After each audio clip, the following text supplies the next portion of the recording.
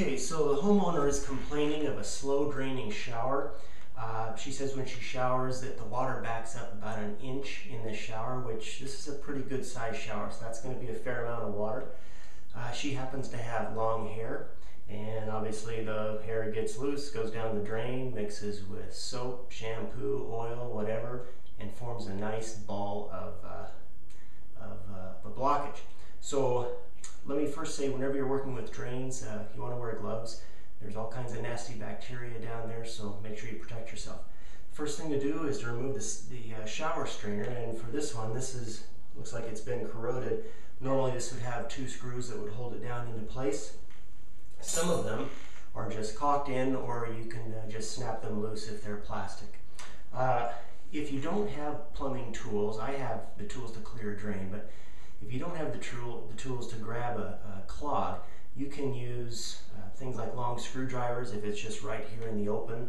If it's a little deeper than that, they make a little plastic strip called a zippet, and it's just a long skinny piece of plastic with plastic barbs sticking out of it. Stick it down the drain, it'll grab the barbs will grab the clog, and you can pull that right out. I can look down this drain here and see that I'm not going to have to go very far to pick out this clog. There's all kinds of hair and whatnot surrounding the opening, and I'm guessing that the clog is not going to be very far down, so I'm probably not going to have to go very far.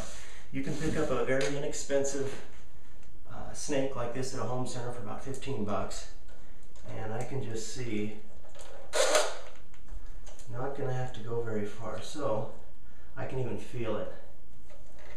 Just all kinds of stuff in there. So anyway, when you push the snake into the drain, you want to keep a little bit out, tighten the lock nut on it,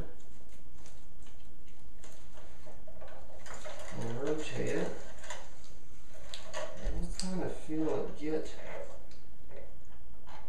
get some debris. This has got a lot of stuff in there.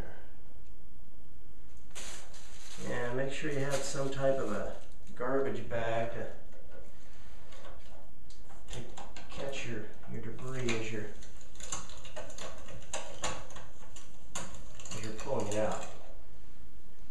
And here comes the main clog. And I'm going to tell you, it smells. So when you get that thing out of there, you want to put it in a bag, wrap it up, and take it out of the house fast because it smells.